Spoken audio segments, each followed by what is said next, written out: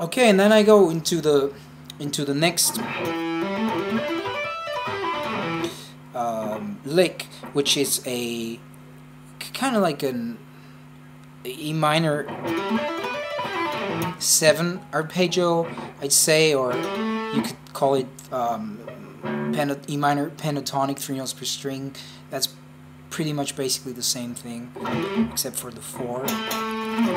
And we've had this lick in another lesson already.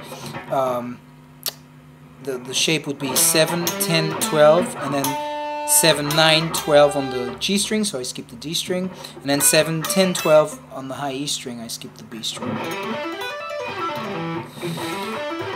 And what I do now is I tap on the 15th fret of the high E string to add another G.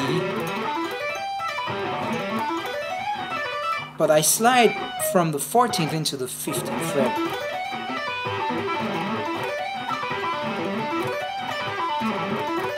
So that's a nice lick itself.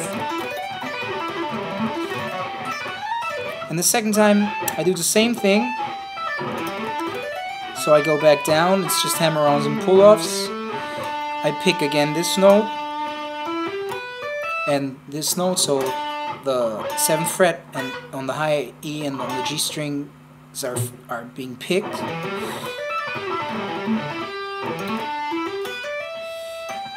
And then I do this. So the first time it's this, 14th to 15, and the second time it's 15 to 17. And I land on that 17th fret, which is a high A. And that takes me to the next idea or lick, which is this, which is basically just string skipping combined with tapping.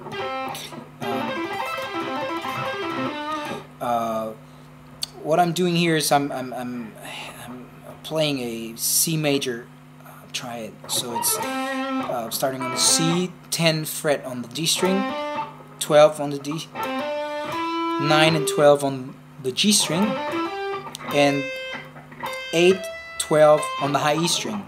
And tapping wise, I just add different notes of this triad.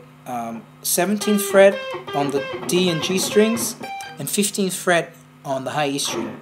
So the whole thing slowly is, I start with a tap, so it's tap, pull to 10, hammer on to 12. Tap again, pull to 9, hammer on to 12, and the same thing, 15 to 8 to 12. And I keep this idea, the sextuplet idea we had in the beginning.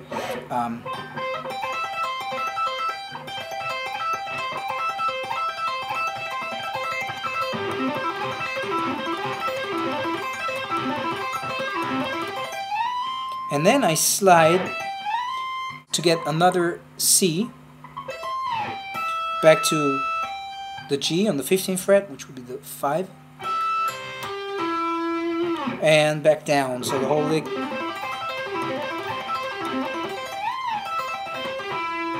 is something like this.